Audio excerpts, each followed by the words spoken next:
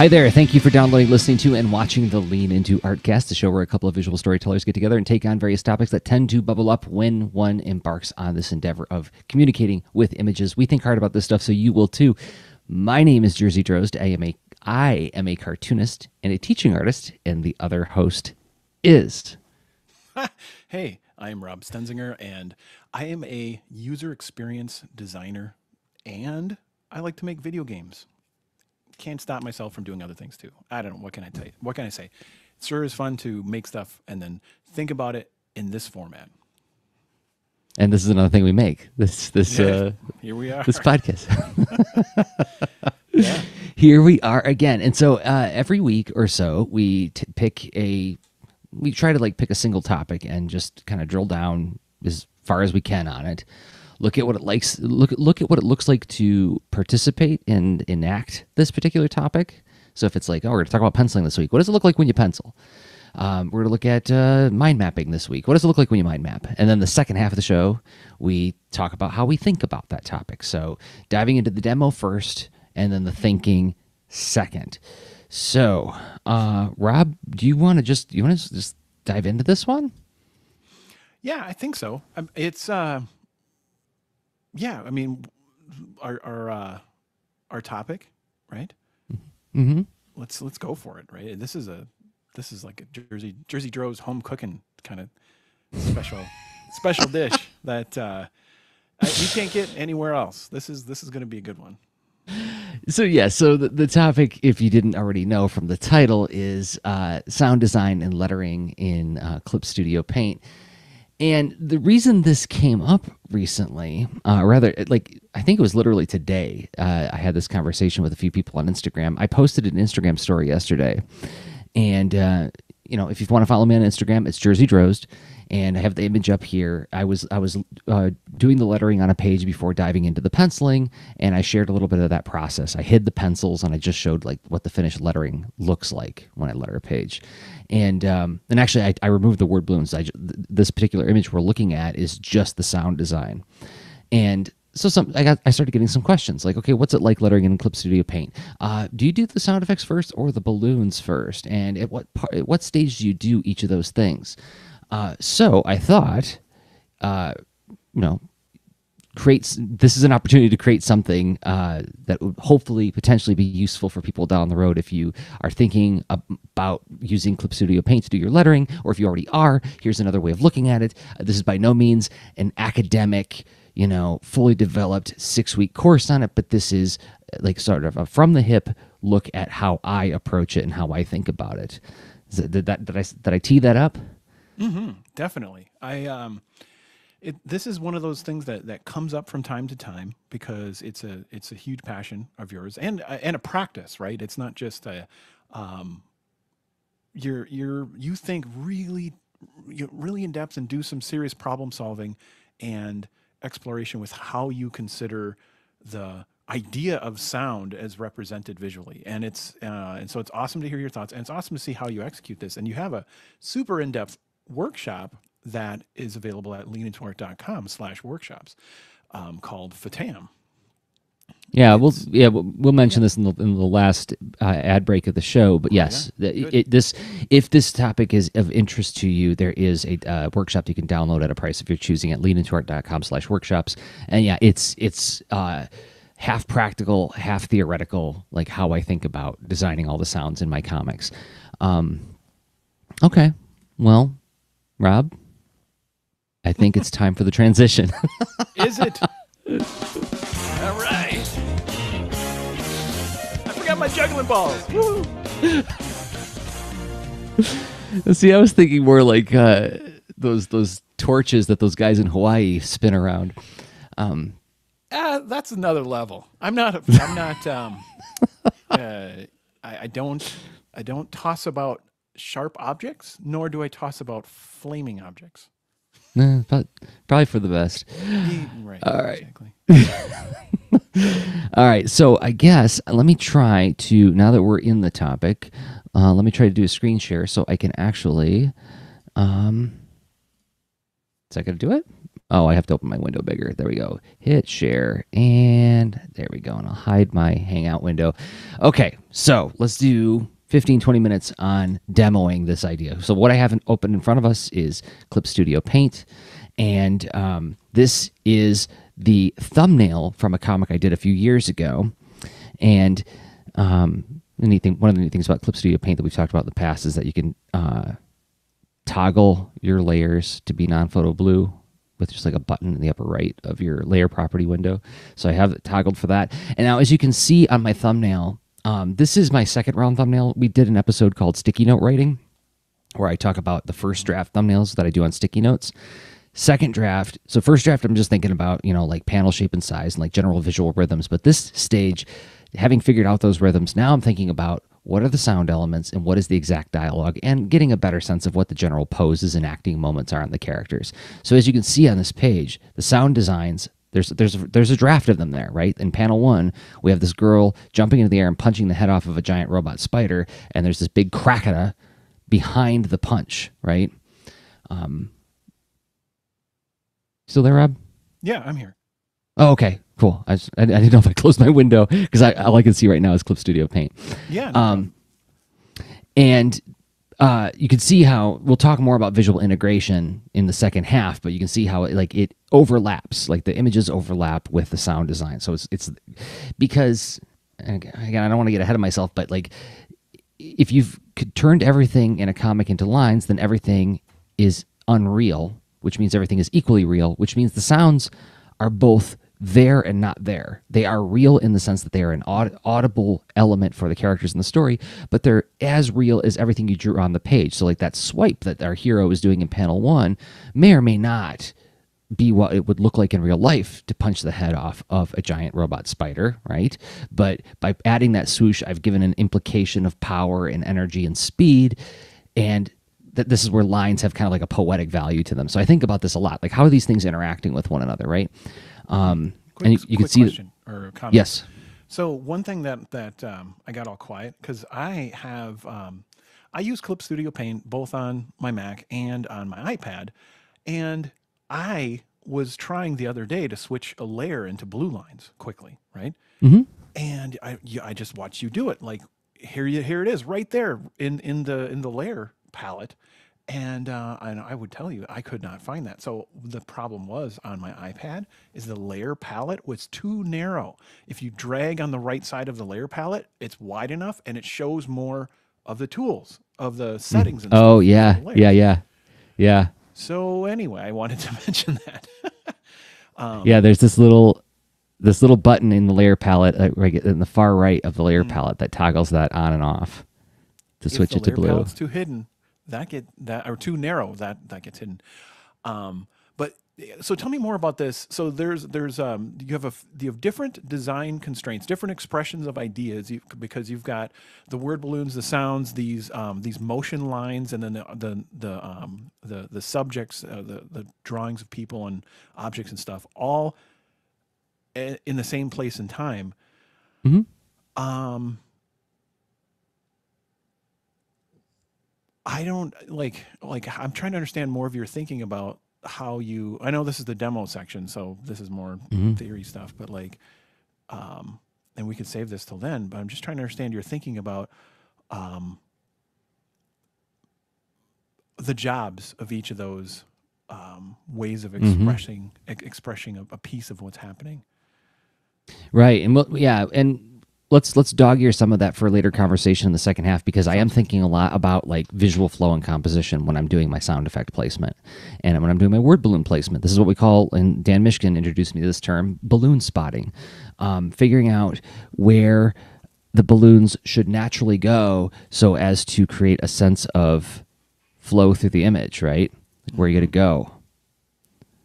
Right. And makes it more readable or more challenging to read potentially, depending on what you want, right? And, because like right here in this particular sequence, we have our older character chastising the younger characters, and then she gets interrupted by this balloon. And so it overlaps, right? And I wanted this balloon to butt into the balloon before so that it felt very immediate. Like, here is this character talking, she gets interrupted, and then there's this soundless pause panel where, as this line Yarly is being spoken, as we get to the end of it, now we're here and we're seeing the reactions as to them looking over their shoulders. What are they witnessing upon this character being called, right? So I'm thinking about that kind of thing. I'm thinking about visual pacing. I'm thinking about composition. I'm thinking about, dialogue choice. How do I get for instance, this line here, when this guy says weenie, that got changed in the final one. I think here's the final. I changed it to dork. Oh, and I can show you what the final image looked like. So there we have the fully integrated and designed lettering, balloons, and text. So how about I quickly go through how I do the word balloons and then how I do the sound effects and sound elements. How does that sound? That sounds awesome. Okay, cool. Sound a lot, but yeah. So the first thing I was asked, do I do the balloons first or the sound effects first? The truth is I do them at exactly the same time. It's back and forth as I'm doing the final thumbnail. When I did the sticky note version of this panel one, I probably just did the punch pose, and I just knew I was going to have a sound effect behind it. Or if I didn't, maybe I figured that out when I finally got to doing the final thumb. But it's at this stage that I do both the word balloons, the final word balloon placement, final dialogue, and sound design all happen at this stage. And that's why this is, in my opinion, the most mentally taxing part of the job. And it's the part of the job that I love the most and I dread the most. So quick having comment. Yeah. It looks like you this is a scan of something that you drew on paper. That is To correct. get to this stage. I do all my thumbnails on paper. I do it on sticky notes, and then I take a letter-sized sheet of paper, fold it in half for as many pages I need to do this particular book. I make like a signature of the book, and then I use my long arm staple it together. And once I'm done thumbnailing, I scan all the pages, and then I put them in a folder called thumbnails, and then I import them into Clip Studio Paint. So once I got this in here, I figured out my dialogue, so now I can just start typing it, and then in the bottom of your toolbar, bottom, like the second to last tool, it will be either a word balloon, which will be the text balloon, or it'll be a letter A for text, or it might even be like one of the balloon tails. They nest a lot of tools in Clip Studio Paint, which is awesome because it gets stuff out of your way, but it also makes it hard to find stuff sometimes. So I'm going to grab my text tool, and I'm just going to tap on the screen or click on the screen, and I'm just going to go ahead and type this line of dialogue. So don't tell me that was not quite almost ever so nearly not bad. Okay. And when I'm penciling in the dialogue, I am trying to think about getting the words to conform to a balloon shape, but I will change it once I start making the balloon. So now I got my type text. I'm going to hit the little circle icon underneath that to indicate that, yes, I'm done typing. I'm going to place it roughly where the dialogue is going to rest. And now we have different balloon tools here that we can use. Now they have the ellipse tool, which just makes like a standard ellipse. And you can set the settings in the tool property window underneath where you select the different balloons. You can choose what kind of fill color, what kind of line color, what the figure is, what's the thickness of the balloon stroke. So you can make it thicker, right? Or thinner. And you can even change the fill color, the stroke color after the fact if you want. And this is a vector, which is neat because that means you can also change the Bezier points on the balloon if you want to give it a different shape. If you want to get really into nitty-gritty, you go into the very last tool on your toolbar where there's a bunch of different tools nested from like control point, pinch vector line, but also redraw vector line. So I could, having drawn this, now just go through and with my pen, draw over top of the balloon line, and it'll just conform to what I'm doing with my pen. So you can do like jagged balloons, bursty balloons, and so on. I'm just going to undo a couple times, and I'm actually going to get rid of that ellipse because the one I use the most, the balloon I use the most is the curve balloon tool, which this is drawing with Bezier points where I click and drag. Oh, I did that wrong. Let me start over again. I'm going to click and drag, I'm going to do this one more time. I'm going to describe better what I'm doing. So I'm starting in the left middle, or like the center left of where the word balloon should be drawn, and I'm going to click and I'm going to drag straight down. Just like maybe just past the bottom line of the text. Now I'm going to go to the very center bottom of the balloon. I'm going to click and drag to the right. I don't know if you can see that line, that curve that's being made right now. I think so. And then I'm going to go to the far right of where the balloon should be drawn. I'm going to click and drag up, and it's building a curve as I do this. I'm going to go to the top and click and drag to the left just a little bit. And then finally, I go to where I started the line, and I click once to complete the balloon. Now I have a balloon that has 4 points on it that have different Bezier curve handles that I can adjust easily and move the points. And I can get this balloon to look, for me, I like it to look a little bit irregular, gives it more of a hand-drawn look, even though it still doesn't look as good. It doesn't look quite as analog as real analog, but it is a little bit of irregularity means that a person touched this, right? It's not a perfect ellipse. It does. It does have a harmonizing effect with the rest of your drawing aesthetic. Because if you do, one option it would be like just using a perfect rectangle, or a rectangle with rounded corners, which some comics do, but that has an effect on like these letters don't necessarily integrate aesthetically as much with the art. Mm-hmm. So yeah, you seem to have this balance of clean mixed with expressive. I think that's a fair way of describing it. Yeah. And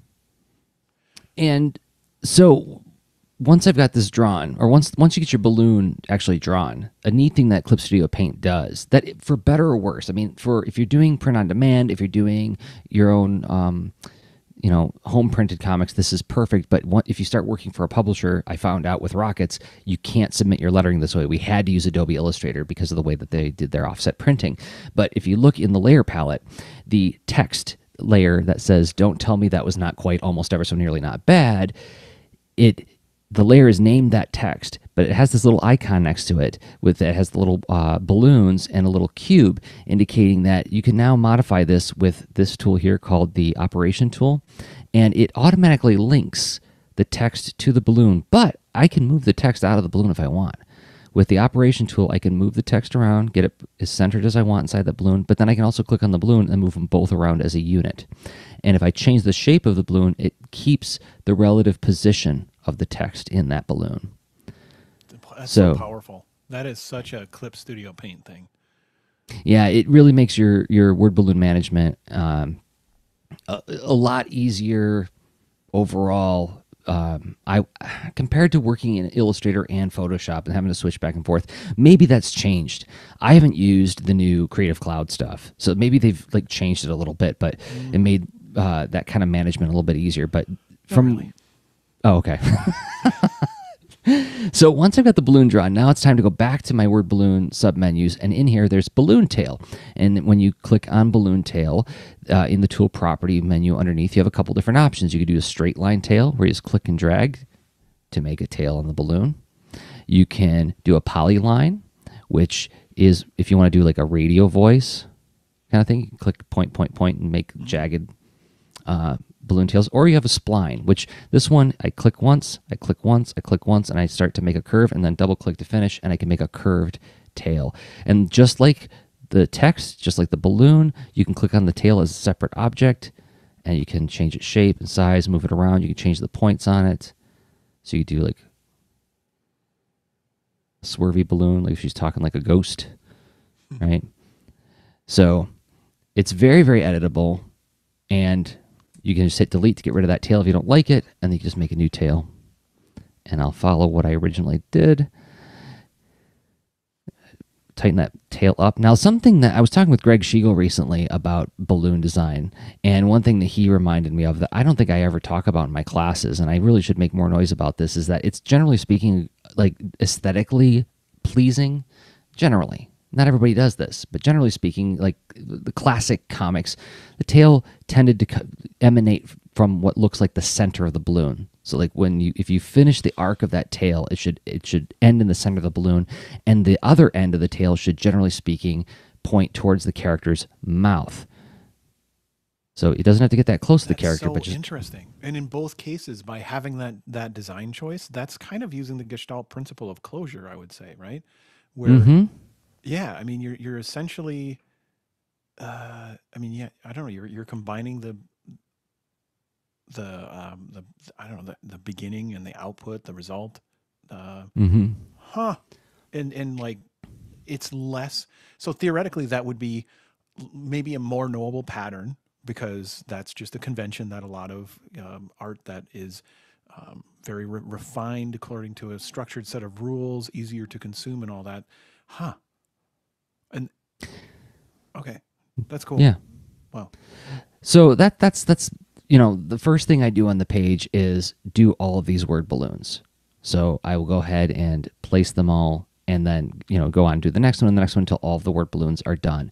And then from there, I'll start to do my sound effects. And let's just do this Krakata up top real quick.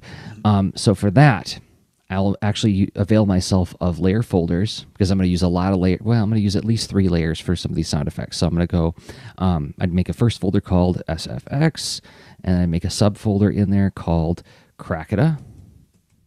And I'm going to drop that into the sound effects folder. And now I'm going to make some layers. Now with this particular one, it has an outline to it. I'm going to do an outline with a fill inside of it, and maybe do another outline outside of it. So to expedite this and to make this go as quickly as I can, I'm going to start with a vector layer. We've talked about vector layers before on the LIA Cast.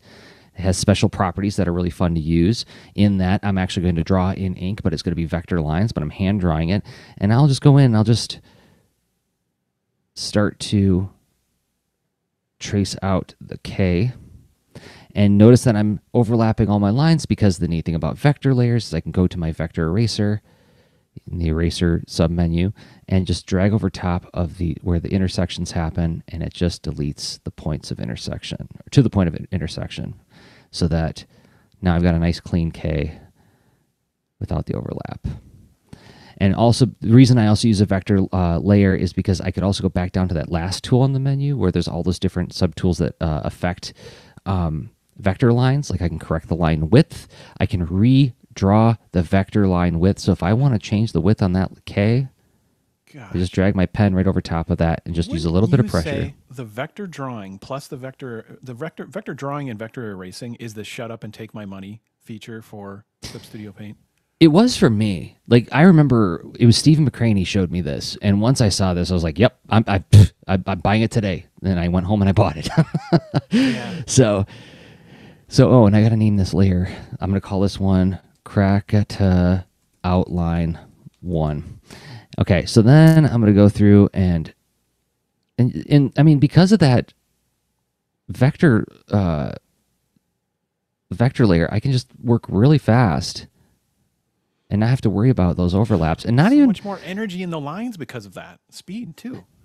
Yeah, it reminds me of like how Krishna Sadasivam's lines look. They just like look so energized, right? There's just so much force behind them, and because I can change the width, I don't even have to really focus that much at this point on getting the width right, because I can change that afterwards. Now I'm just worried about getting the shape and energy. I know about that one too. Like you pointed out something I did not know as far as the vector drawing. So not only can you put tons of energy, have lines intersect, which lets you erase them easily, and then you can fix the weight, because that's something that can take a little fiddling, right? Yep. If you have good enough positioning and good enough like energy or feel, the rest is easily adjusted. Yeah, so I mean, it lets me focus on what's important right now, and that's getting the letter shape right and getting the energy right. And it's like I keep coming back to this idea of like this chunking thing. Is like, can you reduce your amount of concerns to as few as possible for the immediate job, right? And then come back and fix it later if you need to. I find that very attractive, and it lets me keep the cognitive load low when I'm doing this kind of stuff. All right, so I'm almost done drawing the Krakata. And notice I'm drawing the whole word, even though it's going to get covered up. That's fine, because I may wind up changing its position later. So, last ATA.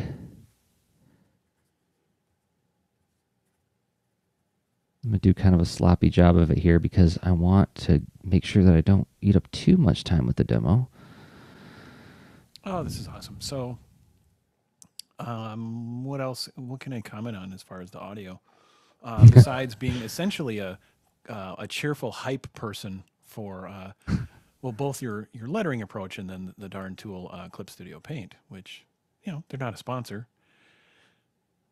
No, they're not, and a sponsor, but well, and I also want to say about Clip Studio Paint, I love this application. I've been using it for all my graphic novel work for like 5 years now, and I've been talking about it a lot over the years, although I do want to say out loud that their model they employed for the iPad release makes me nervous.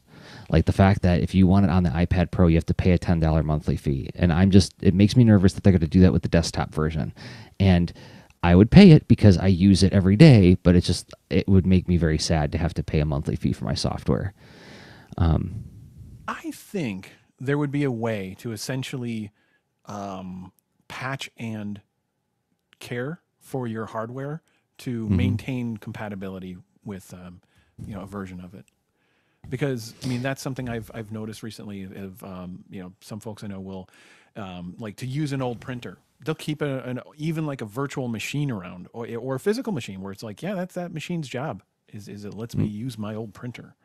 Yeah, because there's so much forced obsolescence, and I think some of it we don't have to be stuck with. Yeah, I actually have an old copy of CSP that is saved for that eventuality. Okay. So once I've got the letters drawn, now the next step is I'm going to make another layer underneath it called Krakata Fill.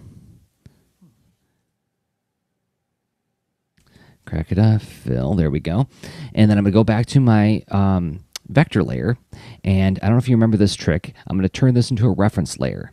And what that does, it's this little lighthouse icon at the top of the layer palette, and what it does is it now says that like certain tools, when set to interact with the reference layer, are going to they're going to do stuff on the layer you have selected, but they're going to act like the stuff on the reference layer is on that layer. So it's kind of like how in Metabang Paint and Fire Alpaca you can set the bucket to interact with all layers. Now you're being very selective about which layer it interacts with. So it's only going to interact with the Krakata outline layer and the layer I'm currently on, which is Krakata Fill.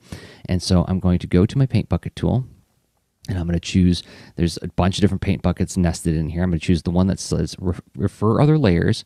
I'm going to set it to refer to the reference layer. I'm going to set it to area scaling to 1 and turn on follow adjacent pixel so it doesn't just fill everything that's that color. And I'm going to change my color to white.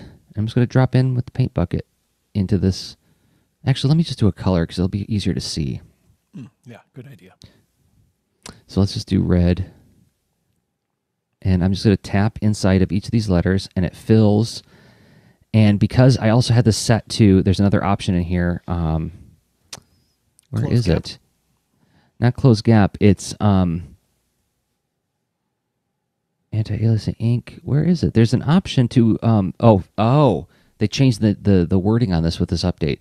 Fill up to vector path, which means that it is let me go to these lines. When I hover over these vector lines, let me go to one that's not red. You can see that because it's vector, I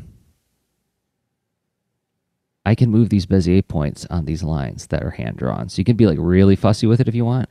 But what that also means is the vector line's in the dead center of your ink line. And so when I take that paint bucket tool and click on it, because it said fill to the center line of vector, it's giving me a perfect fill underneath these. So it's filled, it's like the fill extends out to halfway through the line like you'd want it to. Okay, now let's do the outline. So now I've got this part done. Now I'm going to make one more layer, and I'm going to call this one Krakata Outline 2. And now what I'm going to do is I'm going to control click or command click, depending on which system you're using on Krakata Fill, on the little layer preview, which makes a selection out of everything that's on that layer. And then I'm going to shift control click on the Krakata Outline 1 layer. And so now I've made a selection of both the outline and the fill, right? And when you make a selection in Clip Studio Paint, you get this little menu that drops in underneath your selection. And there's a lot of different options here. You can deselect. You can invert the selection, but this is the one we want, is expand selected area. I'm going to click that, tell it to expand by, let's say, 6 pixels is fine. Hit OK. And now we can see the marching ants have made a wider path around the lettering, and I'm going to choose a different color. Let's choose an orange, and I'm going to go, making sure I'm on Krakata Outline 2. I'm going to hit fill, and now we've got an outline, a fill, and another outline on top of that. Now let's change the colors really quick.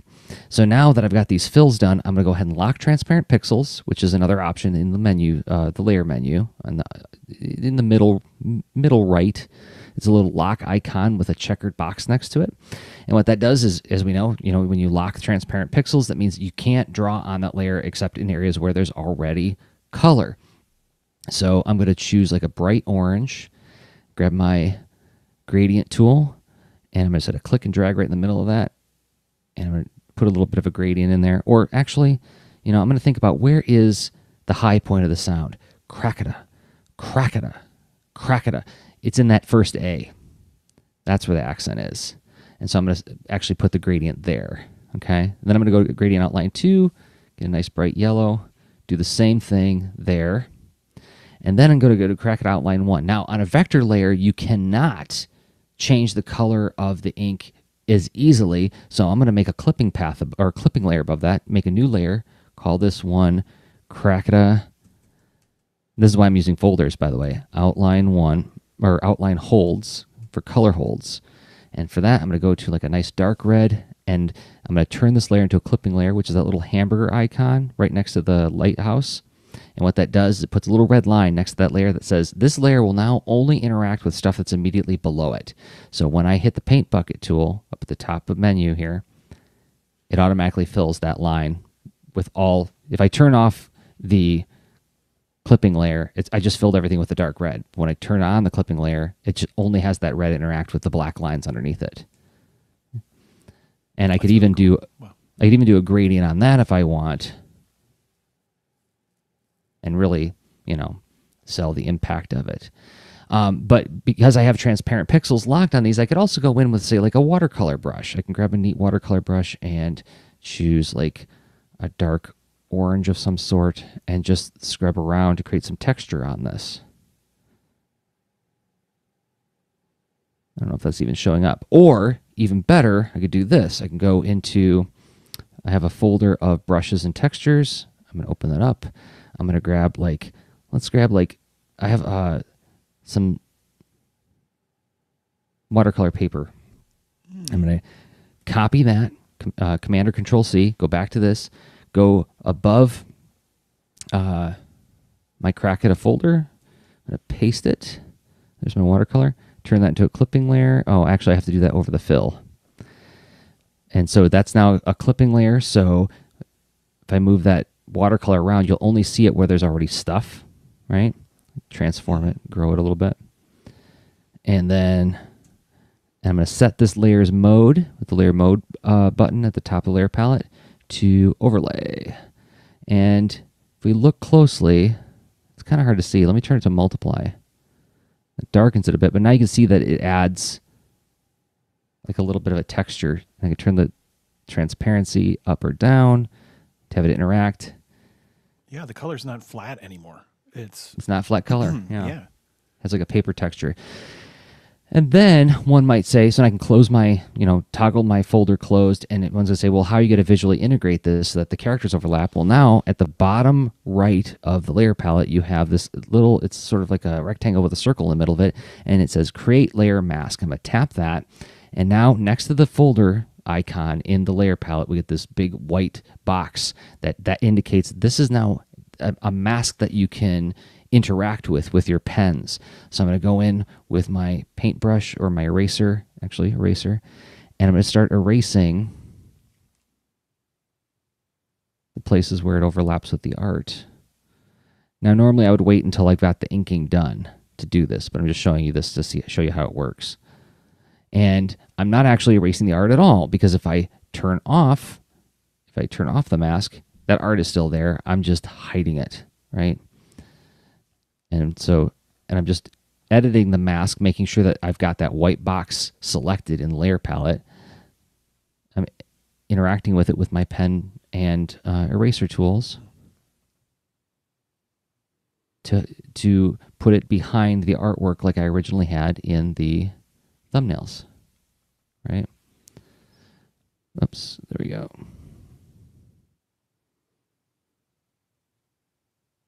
And then we have the sound fully integrated into the art, as it were.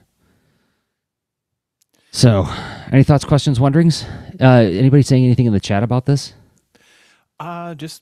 Just a little thought from Shadow Wingtronics that it's commenting that this approach is Clip Studio Paint and the vector lines and all that stuff. It's a really helpful tool for coloring in general. And yeah, it is. Yeah, speeds up flatting, that kind of thing. It's a specialist tool, right? It has general capabilities. Like they try to, like on the iPad, they try to sell it where you launch it in, I forget which 2 modes, but one mode is like it's got all the features, and it looks like the desktop app for the most part. Some tweaks for the tablet UI, like the full-time tablet only UI, right? Mm-hmm. Where so a few design changes for that, but like they try to simplify it and claim it's a general purpose tool in a way, right? Capture, have more people, more subscriptions, what have you. But honestly, in its heart, it's an app really meant for people who make comics and want to do lettering and things like that. Like Photoshop can do this stuff, Illustrator can do this stuff, and it's each of them has these. They don't have these speed boosts that are like very knowing about the jobs that you do, especially like all that word balloon stuff. It's awesome, and it really does help. So, yeah. Quick final thought before. What's up? Quick final thought before we move on to the next section. So, like I just want to draw people's attention to the fact that, okay, so here's like how the Krakata sound effect looked in the final version, right?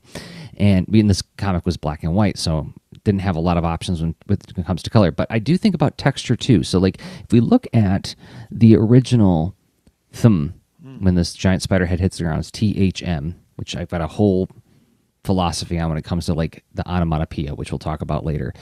I used a block letter here, but then when I've thought about like the sound of this thing hitting this dirt floor, I thought it should have like a grittier noise to it. And so this is one of the reasons I hand draw these in Clip Studio Paint, is because there's all these wonderful brushes you can use, especially if you go to Ray Frendon's website, frendon.com, you can get awesome brushes from him. And this is one of his textured ink brushes. And so I literally just hand drew THM, and then I did the same thing where I selected command clicked on the layer, expanded the selection, filled it in white on a layer below to create the white outline, right? And choosing black for the fill instead of white. So instead of being a white sound with a black outline, I thought, well, this is like a big, heavy sound that doesn't reverberate. Bright colors tend to reverberate in my mind. Dark colors tend to not echo, right? So, which is why when we have the characters laughing, it's a brighter sound, right?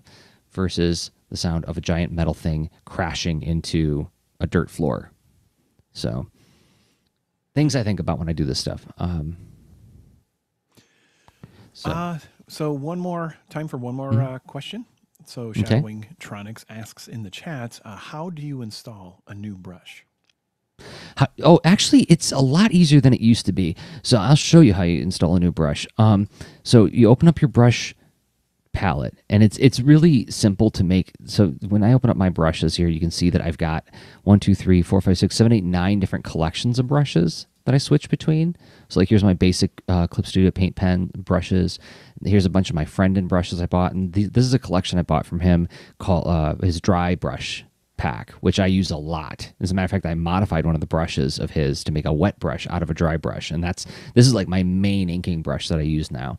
But to install them, all you need to do is you open up, once you've downloaded the brushes, I'm going to go to my comics, brushes and textures, and here's not my brushes for layer paint. I want my friend in brushes. So here's the actual brushes that you download from him, and you just like with your Finder window open, click and drag it over into the folder, and there it is. Now it's there. And if you want to turn this into its own collection, like let's say I'm going to make a grease pencil collection, I just drag that pen up here, and it automatically creates, okay, here's a new collection starting with that brush, right? So that's really cool. Didn't know about that. It's really simple. It used to be a lot harder to load brushes, but you can actually grab, like, say 10, 20 brushes at a go and just drag them in like that. And it'll take a minute, but it'll get them all in there. So yeah, and then you can duplicate brushes and customize them by going to the little wrench icon at the bottom of the tool property menu. You can change like the ink flow. You can change the brush shape. You can make this brush more of a spray brush or give it like a pattern. Change the stroke, the texture. You can actually install from your what's it called? This is your materials menu. You can install different textures to the brushes. As I'm scrolling through these, you can see. So, yeah, making custom brushes is actually pretty simple. It's just it takes a little bit of finagling, and it's a little time consuming. But also, if you get not Clip Studio Paint, but Clip Studio, which is their sort of like portal website app, you can download a whole bunch of free brushes from there too. And I think they get auto installed into your instance of Clip Studio Paint. So that's another one to look at too. Mm-hmm. Yeah, their cloud is interesting. It's I wouldn't say it's the most shining, greatest part of the app, but you can synchronize and get file. That's one way to get files from, for instance, your different versions if you have it on Mac or Windows or iPad, what have you. So it's and of course your other settings, right? So if you put a lot of work into the settings, you want your more familiar arrangements of your palettes and stuff. It helps for that. Well, I mean, just like Creative Cloud, and I mean that's one of the features that Adobe has is synchronizing, a variety of things, fonts, palettes, workspaces. Yeah. So what do you think? Yeah. I mean, yes, I don't use it a ton, but go ahead. Oh, I was thinking that this was an awesome demo, Jerzy, and it'd be neat to dig into your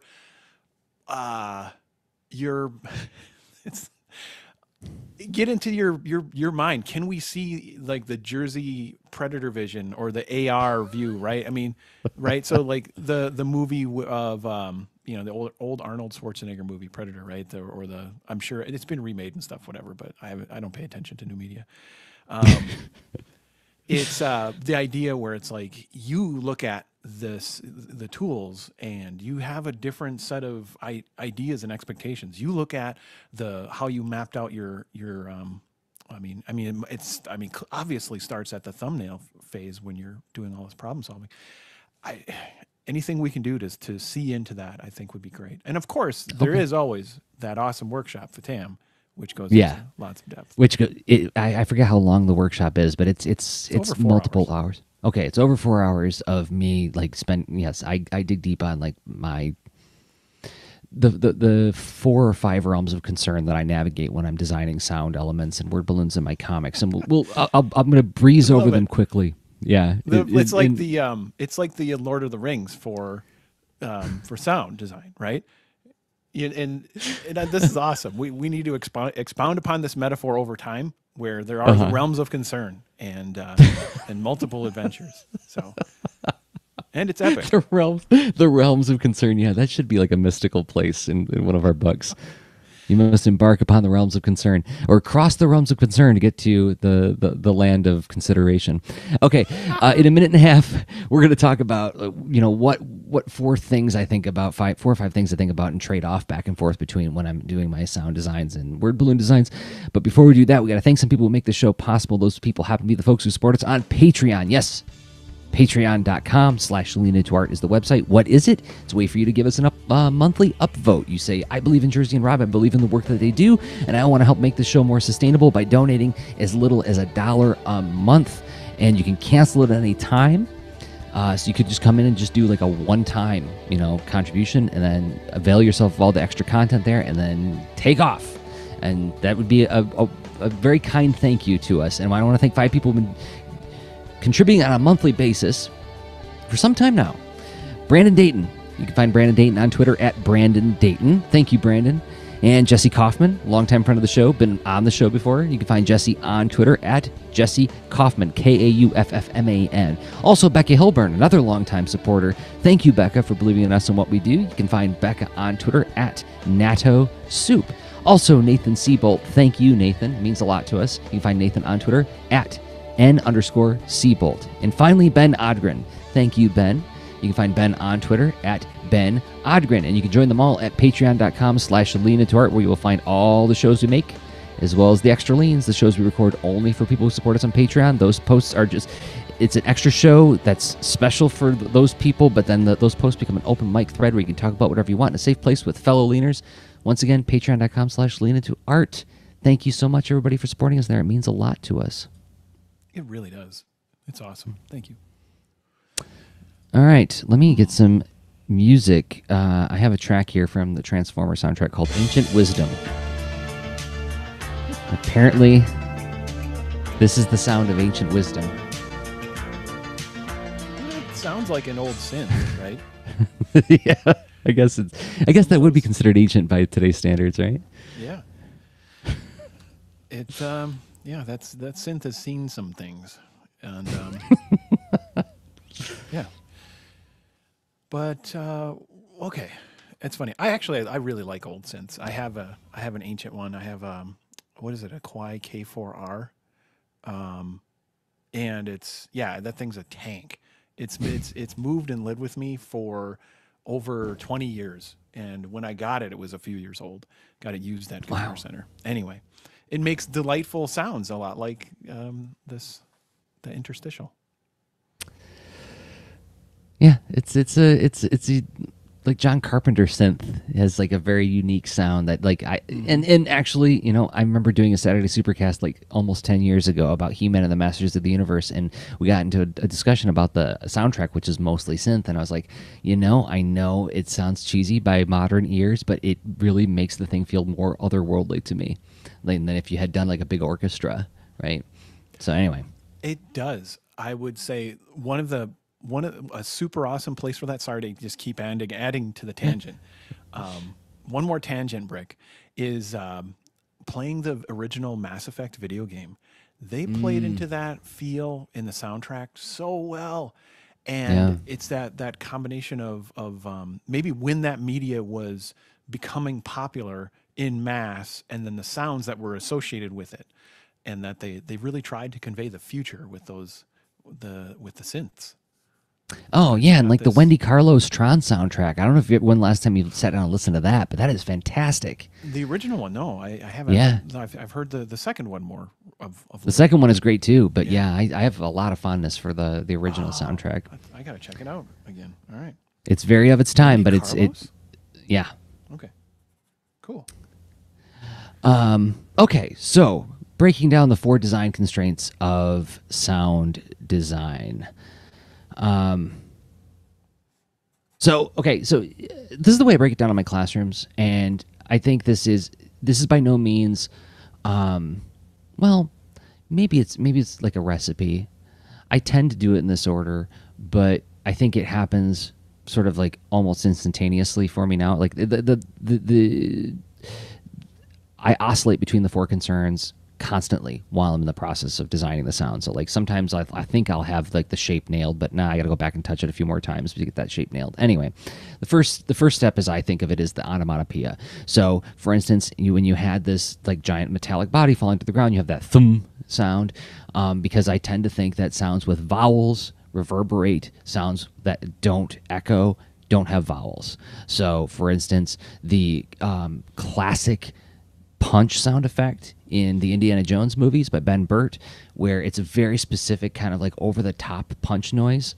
It doesn't echo. It's a very deep and thick and meaty sound. So it'd be THDSH, thdish, right? If I were designing the sound, that's the onomatopoeia I would choose. Whereas if something is like an oil tanker is exploding, that sound is gonna echo for a long way, and it might be like a thrackata boom, something like that. But there's gonna be a lot of vowels in it. So vowels, in my mind, tend to equal reverberation, sound that carries, sound that echoes. Lack of vowels tends to indicate a sound of like dropping a bowling ball on concrete. It's gonna have like a thunk, and it's just that sound is just gonna die right there, right?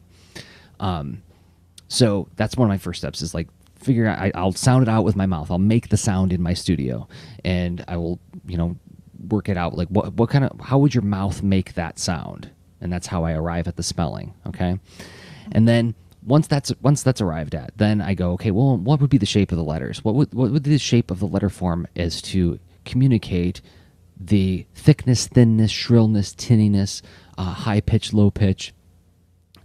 What are the characteristics of that sound, and how does shape correspond to that? So if it's a thunk of a bowling ball falling into concrete, maybe I'm going to use like a thick block letter because it's a thick sound, but it's a dead sound. I'm not going to use a wavy line. I'm going to use like very smooth lines, maybe even like just pure like sports block letters, right? But if it's something like electricity, I might use like a jagged line. I might use, and there's different kinds of electricity. So it's like there's like a power station electricity, right? Like the mains are on kind of power, high tension wires kind of hum, like the big, like thick hum of a electric power station versus say, I don't know, like a taser, right? Getting zapped with a taser, which could be a thin, more trilly sound, and it might have a thinner letter form with a wavy line on it, right? Falling into, say, like a stuntman falling into one of those giant air cushions off of a building, right? The ploof kind of sound that you would get from that. Well, maybe I'm going to use like a smoother, softer shape to indicate like the quality of the air and the softness of the sound itself. It's not piercing, right? It's an airy sound. So first you got onomatopoeia, then you've got letter shape and or font, right? Then the next one, and this is where it gets weird, is what color is that sound?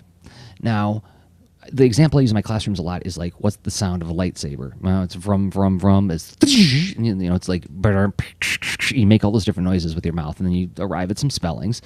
Then we arrive at some letter shapes, like, well, if I use this big puffy line to indicate that sound, that doesn't feel right. Well, what if I use a more electrical looking sound? That looks right. Now, what color is that sound? Well, if it's a red lightsaber, it'd be a red sound. If it's a blue lightsaber, it'd be a blue sound. Well, maybe that would more visually integrate with the piece, but let's back up and look at this even more abstractly. If you have somebody's boot heel crushing a soda can, right, and we can picture that sound in our head, we can hear that, right? So we come up with the crunkle, crinkle, the clunk, clunk, clunk sound design of the onomatopoeia, and then we come up with maybe the letter forms that look like that quality of sound, but what's the color of the sound of a can being crushed, right? Now, I have some shorthand that I use for this for myself, is that I tend to think brighter colors are higher frequency, darker colors are lower frequency. More so, like warmer colors tend to go towards more higher frequency, cooler colors tend to go lower frequency. So, like, for instance, what do I mean? If I say the oil tanker's exploding, generally speaking, and I've done this in a lot of different classrooms, generally speaking, we're to say, it's going to be like a red or an orange. And I'll say, well, okay, but maybe because we're thinking of the fire. But like, what if I say like clapping hands? We all start clapping, what color is that sound? Well, that's a yellow sound. Invariably, right? There's going to be differences because this is not, at least my approach to this is not academic and scientific, right? But I'm just doing anecdotal evidence by practicing with students for the last 11 years. And so, yes, higher frequency, more piercing noises tend to be brighter colors and or warmer colors. But if I were to say that bowling ball on the concrete, well, that's going to be like a gray or a dark blue, right? That's a rule of thumb that I just use for my own designs, right? And then the final tool, so those are like, those are three things to think about. Fourth thing is, I think, is compositional integration. How do I integrate the sound into the drawing, right? So this probably happens earlier on than the other concerns, in that I do this at the thumbnail level. Where's the sound effect going to happen? How do I place the sound effect so that it directs the reader's eye in the way that I hope that it will go? How can I make it look like that the sound is actually there in that space without interfering with the art? So in the example of the girl punching the spider's head off, okay, it's a big sound because it's a big dramatic moment in the story, and also it's like this girl like doing this really awesome physical thing to deal with a threat. So it should have like a lot of oomph, and it should take up a lot of space, but I don't want to cover up the cool action. Let's have it happen in the background so that we know that the sound is there, but we don't have to like necessarily, it's there and it's not there at the same time, and it's not interfering with the flow of visual information, but it's making its presence very well known, right? That's the kind of back and forth that I'm thinking about when I'm thinking about visual integration into the piece as well.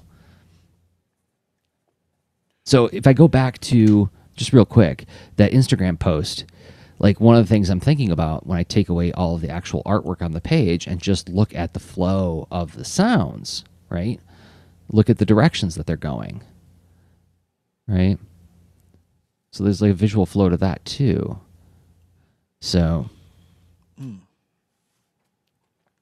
whoops. Trying to scroll, and like you can see like the different letter forms and shapes that I'm using. So like this hiss sound, I wanted it to be an airy sound, but I still wanted it to be kind of a creepy sound. So I used like a wavy line, and you can't see it in this photo, but I actually put kind of like a rough edge on the left side of all the letters. So like that, it's like I wanted to put like a visual sizzle on it. And then this shri here, I wanted it to be, you know, like ear piercing. I want it to be like, you know, like when you're at like a concert or something and the sound gets to that level where you hear like almost like a crackle in your eardrums. I wanted to have that kind of quality to it. So again, the rough edges on it.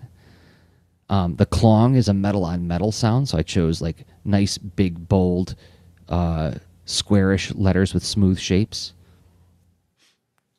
So.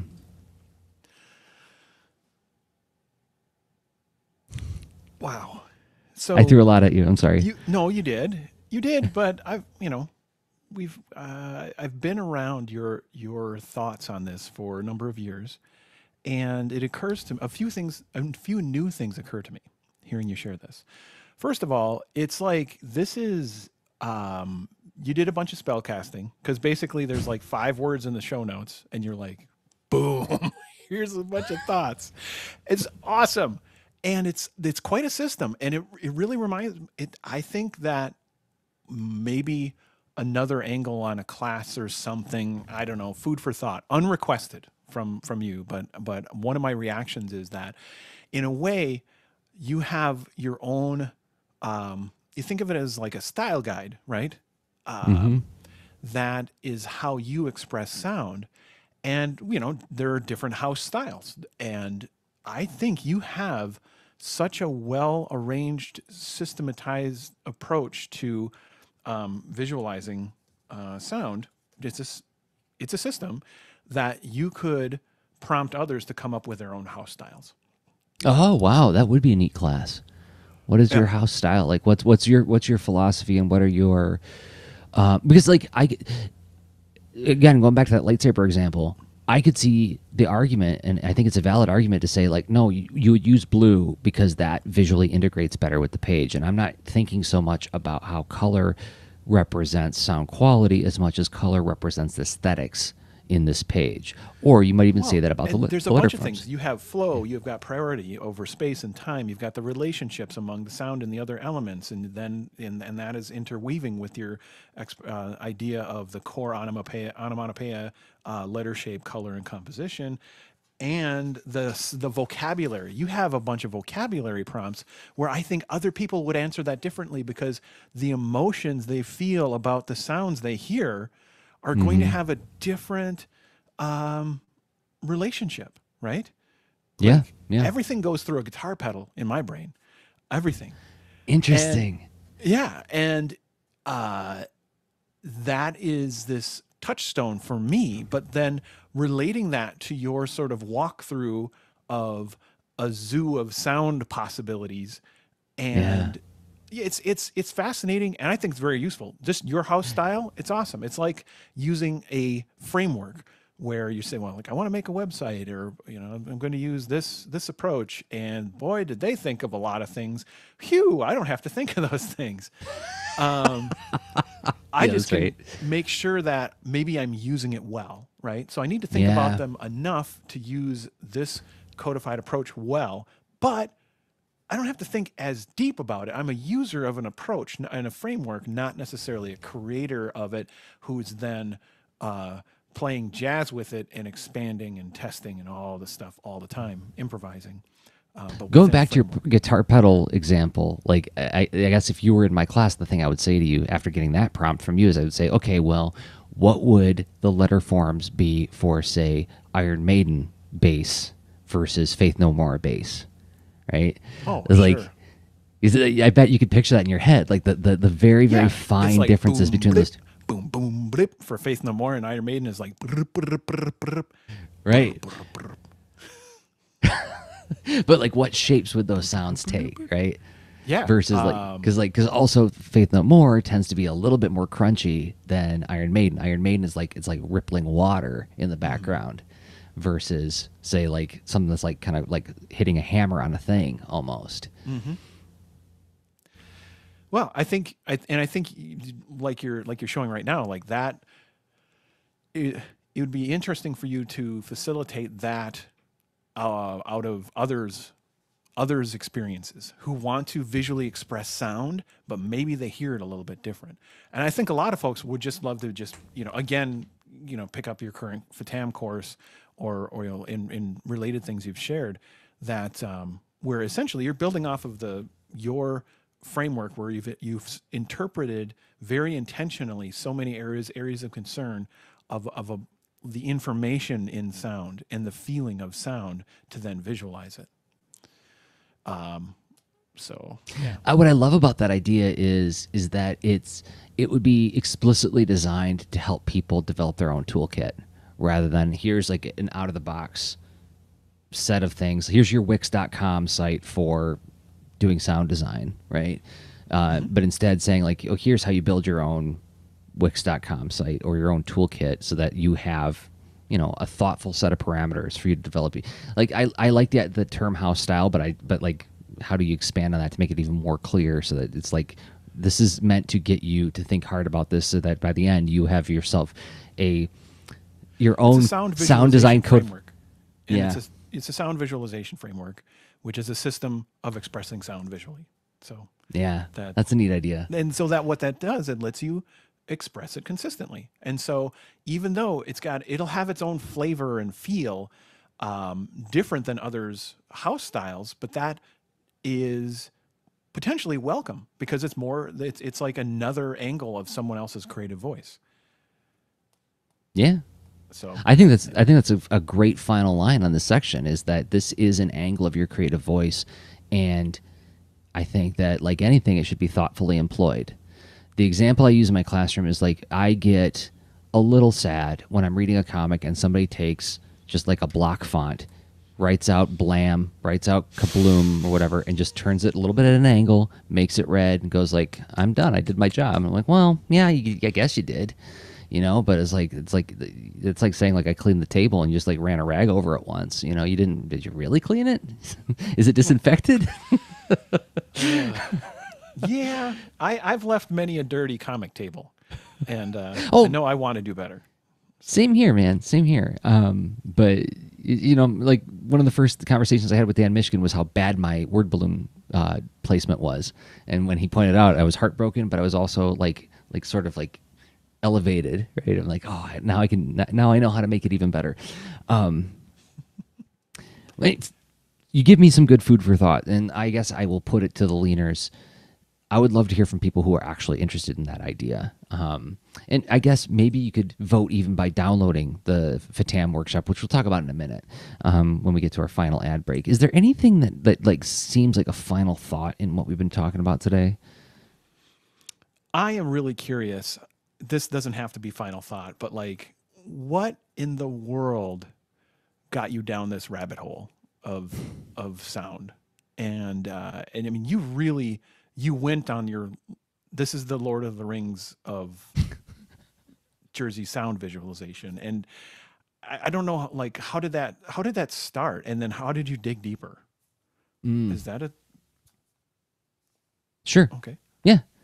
I can point at some things that I thought were inspirational sources for sure. Okay, we'll do that in about a minute and a half, 2 minutes. But before we do that, we got to take one more break to thank some people who made this show possible, and those people happen to be us. We make stuff. We work hard on the stuff. We think hard about this stuff, and then we bring these thoughts to the Lead Into Art Cast. And a thing that I thought really hard about that I hope you will check out today, if you have not already, is Science Comics Rockets, Defying Gravity from First Second Books, in stores everywhere.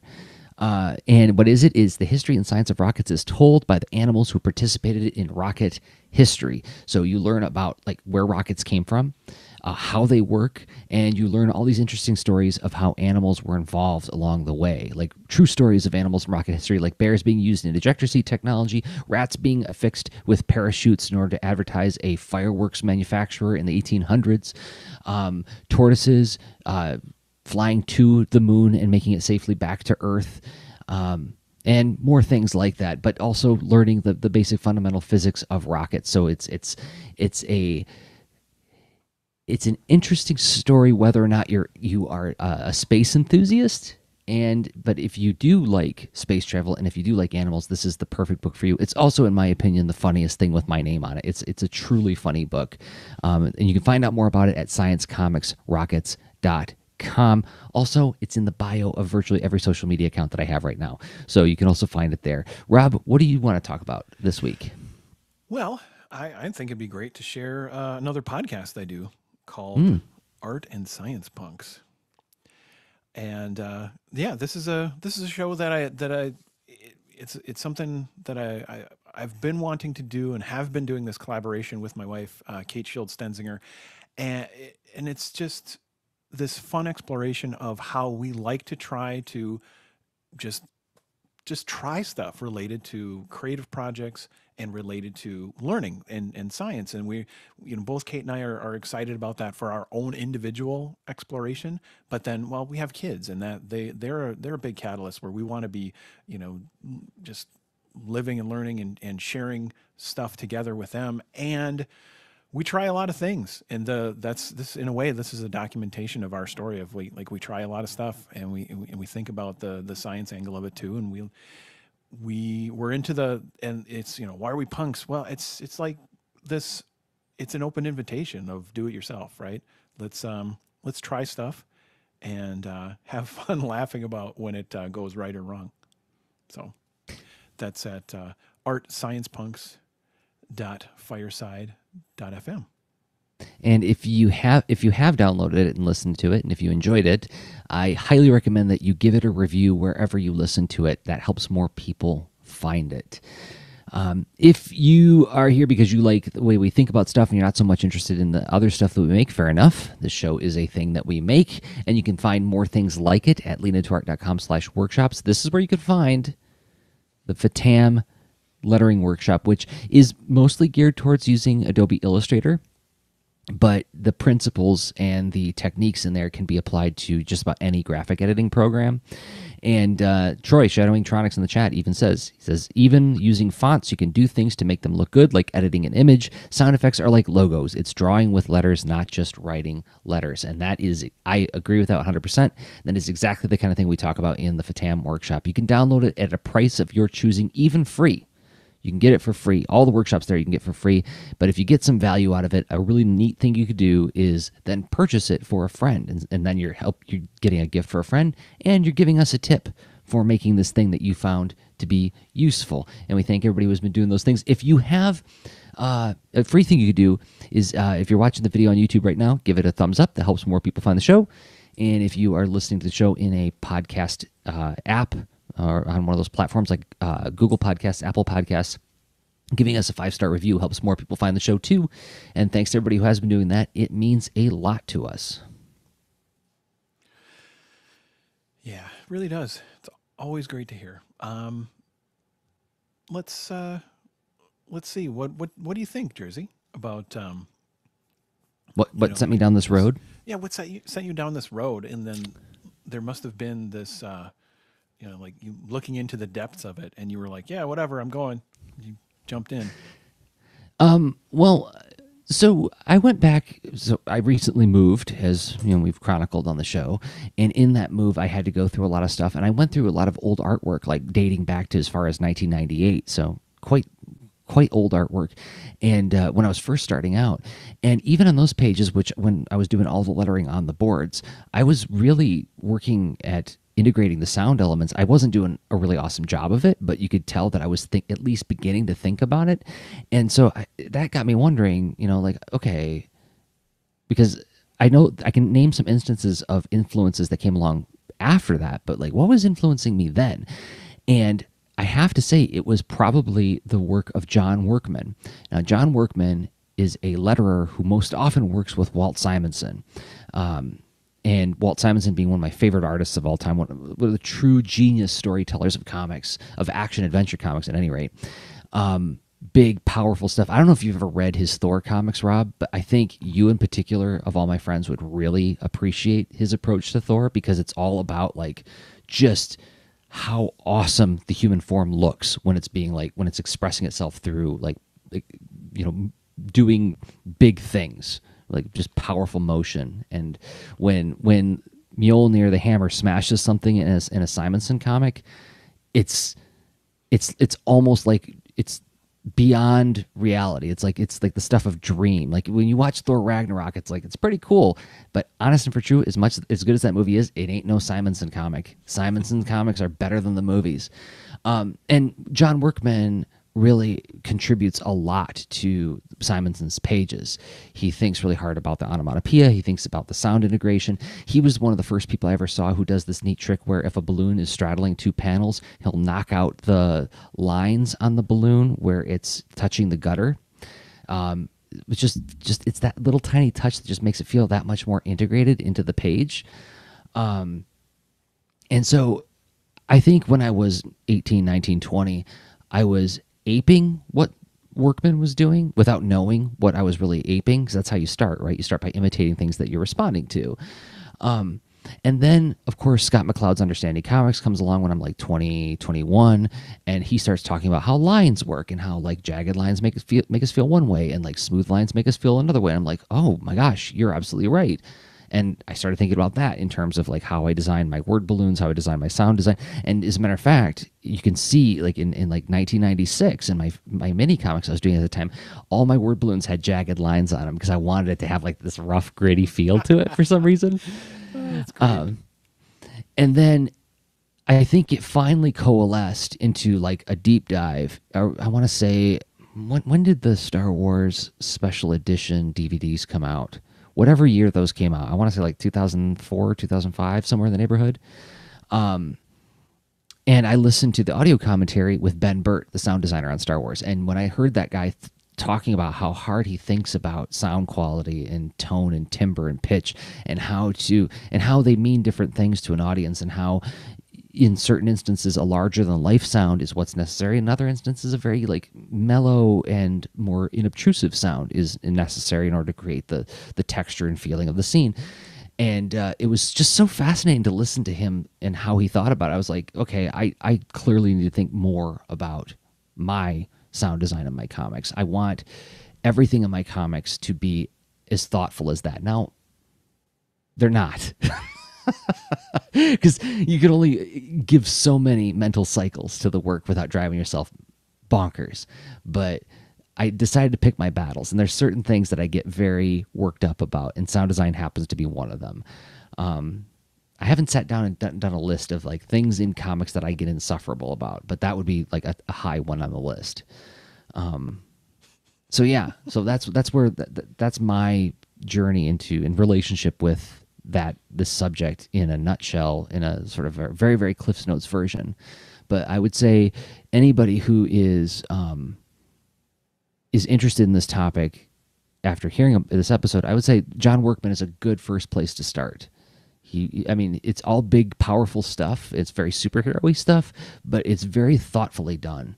And I kid you not, his balloon tails just send me. Like, I wish I could figure, I haven't cracked that code yet of like how he decides on the way he does his balloon tails. He does really, really cool balloon tails. Yeah. I'll have to check it out. That's fascinating. I have to say that, I mean, honestly, your work does consistently show how much you think about this, and it's really neat to see various expressions of your system of thinking about sound and in through your own work. So obviously, read Jersey's comics. I mean, Well, Science Comics Rockets has an awful lot of sound design in it because it's about rockets, right? And there's one panel in the comic where, like, I know I got out of line. I was really out of line with everybody. Out of line? What do you mean? Because I got mad. I mean, I raised my voice. I got so mad, and it was about characters fainting, and somebody suggested that we use the word plop, which is a perfectly serviceable sound effect. But I was like, "There's no way we're using plop. We're not doing plop." And I was like, "It's clearly fwomp. It has to be fwomp because fwomp has a little bit of the sad trombone in it. It has the airy sound of falling, fwomp, right? And so you get like that comedic pun, the sound pun, but then you also have something that actually represents the sound, And it's not going to be text. I'm going to hand draw it because that's the way you do this, right? And when I was getting worked up about it, she looked across the table and she's like, "Is this that important?" and it was one of those moments where I was getting a little bit righteous and a little bit pleased with myself because, like, I think about this so much, And I was like, yeah, I'm being out of line on this. So, but yes, there's a lot of sound design in Rockets that I really agonized over and really fussed about. And there's ones that I joyfully did. It's like, oh, this is a flop a boom kind of thing because that's just what it is. But anyway, yes, that'd be a good example. Go to your library and check out Science Comics Rockets. I think it's also available on some digital lending platforms like Overdrive and whatnot. So you could read, cool. Try before you buy. That adds up to the circ numbers. So the library will buy more copies so more kids can find Rockets. So actually, you're not checking it out from your library actually is a direct service to me as an author. That's really cool. That's some good context to know. Wow. It's really cool that once in a while we say, all right, we're gonna let this thing out of its cage. It's time to talk about sound and lettering in comics. And I'm not. I wonder how much. I wonder if I do this more in the future because now that I'm not teaching as much anymore, it's like I don't have an outlet for this. Well, I think you have. There is more to share because I'm pretty sure you can help other people come up with their own systems. Okay, well, thank you, Rob. I think this was a podcast, and we record the show every Thursday at 9 p.m. Eastern, no, 10 p.m. Eastern, 9 p.m. Central. We stream it live on YouTube, and then we collect it as a podcast at leanintoart.com and patreon.com/leanintoart. Thanks, everybody, for downloading, watching, and listening. Until next time, I have been Jerzy Drozd of leanintoart.com and Jerzy Drozd on Instagram. And I've been Rob Stenzinger of leanintoart.com, and I am also on Instagram as Rob Stenzinger. Okay, bye. Show notes for this episode can be found at leanintoart.com. You can also follow us on Twitter at the user leanintoart, and you can reach us via email at leanintoart@gmail.com. And remember, leaners aren't wieners. Thanks for listening.